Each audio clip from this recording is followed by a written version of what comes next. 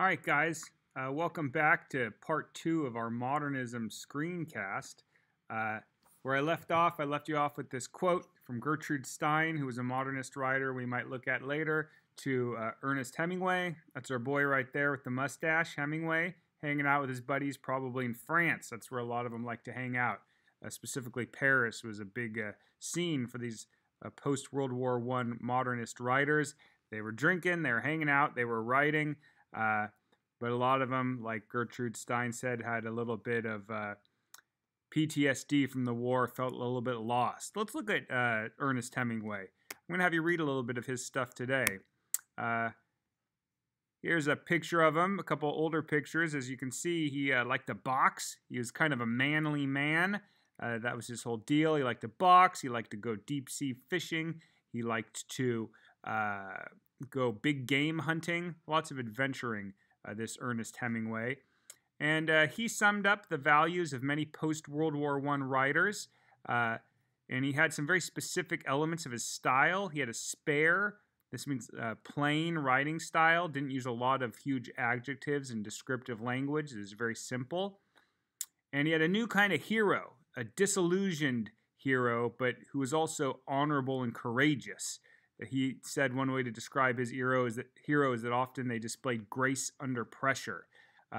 If you can almost think of the deer slayer, someone that's really tough, but add to that kind of a view of the world that nothing really matters. That's kind of a similar type of idea of Hemingway. They're tough, but they are kind of world-weary.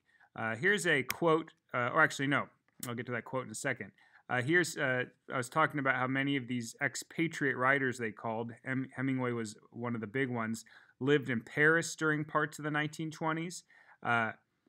It was cheaper to live there. There was a really cool scene going on. They could party. There's lots of history, and they could kind of afford to live there. And a lot of them had been over in Europe because of the war. They were soldiers, so they're kind of used to this European living. Some other famous people that ended up in Paris or in Europe, F. Scott Fitzgerald, who struck up a relationship with Ernest Hemingway. We'll read him when we read The Great Gatsby. Gertrude Stein, who I mentioned before. John Dos Passos, another important writer. Sherwood Anderson, Ezra Pound. Ezra Pound was actually very important. We'll talk about him more to come. He's a poet and was also an editor for a lot of these big writers. Some famous works by Ernest Hemingway. The Sun Also Rises was his first big book. It's about these people living in Paris, these expatriate type of writers. A Farewell to Arms was his World War I book. That's also a great one. For Whom the Bell Tolls was about the Spanish Civil War. And then he had a bit of a comeback later in life. In 1951, he published The Old Man and the Sea, and then he won the Nobel Prize for Literature. So he had a long career and a lot of books he wrote. These are just a few, but he was quite prolific in his output of books. Here's a little example of his writing. This is from the novel From Whom the Bell Tolls, and I want to point out a couple things that you'll notice about his writing. Let's read it. The young man, whose name was Robert Jordan, was extremely hungry, and he was worried. He was often hungry, but he was not usually worried because he did not give any importance to what happened to himself, and he knew from experience how simple it was to move behind the enemy lines in all this country. A couple things you'll notice about this quote. Number one, you don't need a dictionary to read it. It's pretty simply worded. It's not hard to read. That's part of his spare, plain style. Also, I want you to notice, if I can get my cursor to move here, look at this. He was extremely hungry. He was not often hungry.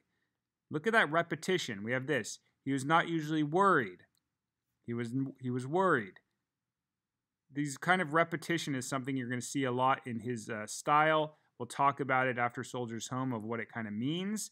But also, look at the way this guy feels. He didn't give any importance to what happened to himself. This is the kind of grace under pressure. He's going to go do something hard, but he doesn't care about himself because he's tough.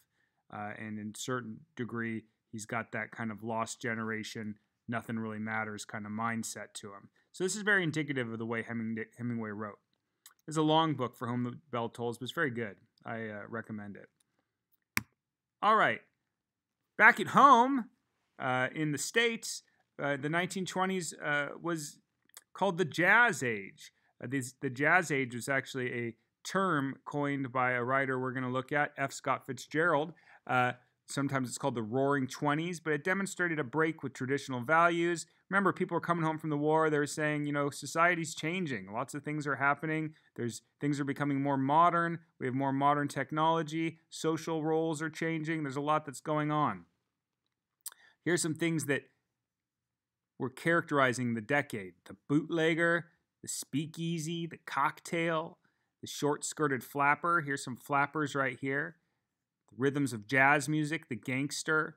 And you can see a lot of these things are not only breaking tradition, but the law. Gangsters, and what were gangsters making money off of? Well, they were bootlegging alcohol, because what was alcohol in the 1920s? It was illegal during Prohibition. What are speakeasies? They're illegal bars. What are cocktails? Those are mixed drinks, a mix of liquor with some sort of flavored liquid like soda or juice that would make it taste better. Why were the cocktails popular in the 1920s? Well, the big reason is that sometimes the only liquor you could get was made in somebody's bathtub, and it tasted horrible, so you had to mix it with something so you could drink it down and enjoy it. So, and there the cocktail was born. Now, there's a lot of disillusionment about the American dream during this period. So in the 1920s, the after effects of the Great War caused a sense of disillusionment at home, especially concerning the idea of the American dream. Then, after the 20s, you get the 30s, where you have the Great Depression hit, and this shattered the idea that a man or woman could achieve whatever they wanted if only they worked hard for it. Remember, that's kind of the American dream itself. If you work hard enough, you can do anything. Well, in the 1930s, there wasn't enough work for people, so it really did affect the way people viewed this idea of the American dream.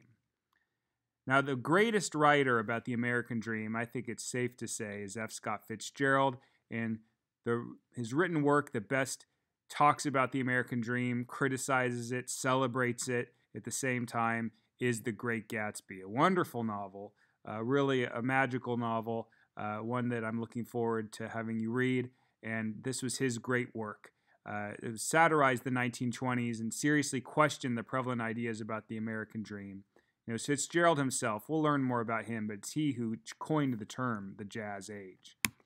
Here's a quote from The Great Gatsby. I want to point out some stuff to you about how, number one, you're going to notice its style is a lot different than Hemingway. This is not simple language. This is quite poetic, quite descriptive, but look for the presence of the American dream here. It's quite a beautiful passage. He's talking about looking at the island of Long Island in New York on the eastern seaboard, thinking about the people that first came to settle it from Europe. And this is what he wrote. I became aware of the old island here that flowered once for Dutch sailors' eyes, a fresh green breast of the New World. Its vanished trees had once pandered in whispers to the last and greatest of all human dreams. For a transitory, enchanted moment, man must have held his breath in the presence of this continent, compelled into an aesthetic contemplation he neither understood nor desired, face to face, for the last time in history, with something commensurate to his capacity for wonder. What we see here is them looking at the new world, America, and seeing that this was a place where they were face to face with something, and he says maybe the last time in history, that was commensurate or big enough for this sailor's capacity for wonder, meaning this new world is a place where you can make dreams come true. This is finally a place that's fresh, that's new, the fresh green breast of the new world.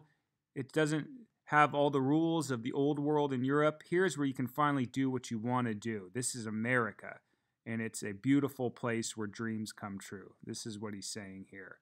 Or at least, because Fitzgerald always has two sides to his writing, at least what people might have seen when they first saw it, not necessarily what it was going to deliver.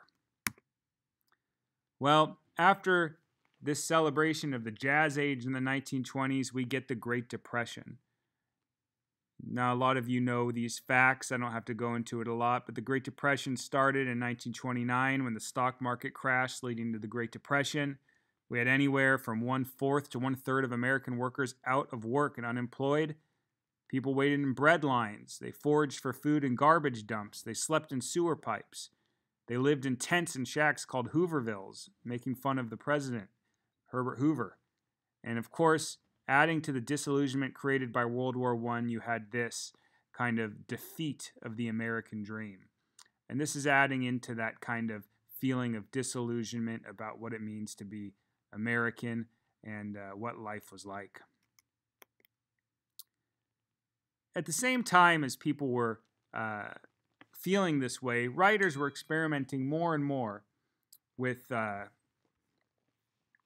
writing styles. And one specific writing style we're going to look at as we continue to read is the idea of stream of consciousness. Let me give you a little background. So a guy that was starting to become more and more popular in the arts is Sigmund Freud, and he opened the workings of the unconscious mind. The interest in his idea of psychoanalysis started to cause anxiety over the amount of freedom an individual really had. You see, he believed that we had parts of our mind that were unconscious, that were doing things or really making us make decisions that we weren't even aware of. Now, when people thought, oh, there's a part of my mind, the subconscious, that I don't even know what's going on, this is kind of scary. Do we even have free will? Are we making our decisions? How does the mind work? It's crazy. So, stream of consciousness writing has some connection to this. Writers dive into what thought looks like. What does it actually look like in there in our brains? When you write something, you think about it, you edit it, you really present it to the world. Can we present somehow the more of the raw thought form in our writing? This was what came out as this literary technique called stream of consciousness. And here's our definition for it. This writing style abandoned chronology and attempted to imitate the moment-by-moment flow of a character's perceptions and memories. Probably the greatest writer concerning stream of consciousness is the Irish writer James Joyce. He radically changed the very concept of the novel by using stream of consciousness in his novels, The Portrait of the Artist as a Young Man and his modernist masterpiece, Ulysses. Here's a picture of him. Look at this guy. How cool is he? Why does he wear an eye patch? Well, he had bad eyes. He was terminally pretty much unhealthy. But he is thought of as one of the most interesting, greatest writers of all time. He was Irish, so we're taking a little trip away from America, but he was so influential that it was important to talk about him. And he was a master of the stream of consciousness style. I finally finished reading his book Ulysses last year. It was my third attempt, and I finally made it through. It's about 700-800 pages of stream of consciousness. Not all of it's extremely tough, but look at this passage from it and see if you want to read a whole book that has parts like this in it.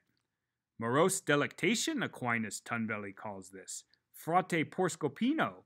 Unfallen Adam rode and not rutted. Call away, let him, thy corns dainty is.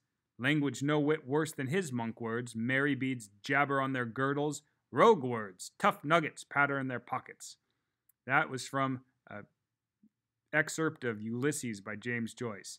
The whole novel isn't written like this. If it was, people would probably have a lot more tough time reading it, but a lot of parts are like this, so it's hard. Now, what this quote's trying to do is it has all these things that the character is thinking about. He doesn't explain why these phrases come into his mind. He knows, because if he's saying Latin like frate porscopino, the person thinking about it probably knows what that means. They know what this term like horns dainty is. Our job is to either look it up or start to understand that this person has a very particular mind. In this case, it's a guy named Stephen Dedalus. So this is an example of somebody jumping into someone's mind with stream of consciousness writing. We have a wonderful stream of consciousness writer in American literary history. His name is William Faulkner.